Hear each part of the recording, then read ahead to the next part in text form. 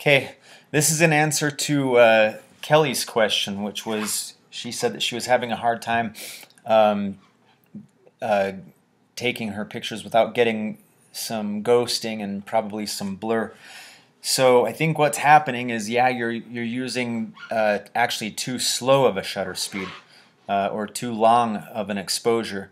So how do we know what shutter speed we're supposed to be using? Well, it depends on those other things. It depends on what ISO we've chosen, and it depends on the F number that we've chosen.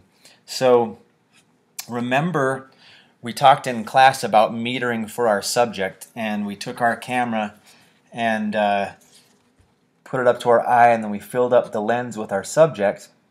And down at the when you're looking into your viewfinder, down at the bottom of the screen, you'll see this little meter right here that goes from, mine goes from -3 to +3, and you have that 0 point in the middle. And so while you've filled up your lens with your subject and press the shutter button halfway down, that meter down at the bottom will show you either you're too far to the left or too far to the right, meaning you're too slow or you're too fast. And so while looking at that, you scroll your this wheel here up on top and until you adjust it so that you're close to the 0 mark on that, again, on that little meter that you see that's down at the bottom of your viewfinder. Now, if you meter and you adjust that so that the mark is close to that 0 mark where it's going to expose properly as far as light goes, now check what shutter speed you've actually got, what shutter speed it sort of told you to use. We talked in class that if we're shooting a still subject, somebody holding still, or a flower, something that basically isn't moving, I try not to go slower than 1/160, which is 1/160th of a second. Or, I mean, you could probably get away with even 1/100, but you're pushing it as far as whether that's going to capture any of your own shaking or any of your subject's natural vibrations. So if your shutter speed is slower than that, if you're using the bigger part of a second shutter speed than that, then you are more likely to capture some ghosting and some blur. So you want to be faster than that. So my answer, Kelly, is use a faster shutter speed probably than you've been using. And go ahead if you want and upload the pictures that you're talking about with the metadata so that I know what F number you're using and which shutter speed you're using.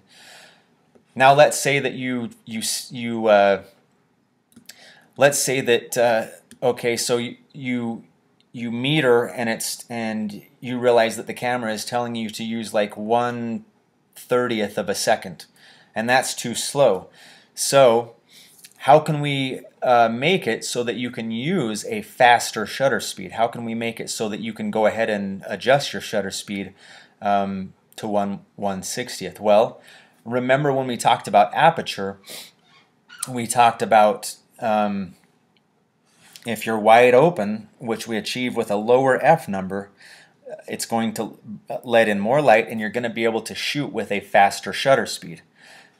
So that's one way that you could do it. You could adjust to a lower F number in order to be able to use a faster shutter speed. And if you don't like that, if you've deliberately chosen your F number and it's what you want to stay with, then your other option is to bump your ISO up until you're able to use a shutter speed that is closer to 1/160th, closer to fast enough to avoid that ghosting and that blur. So hopefully I didn't make that too complicated.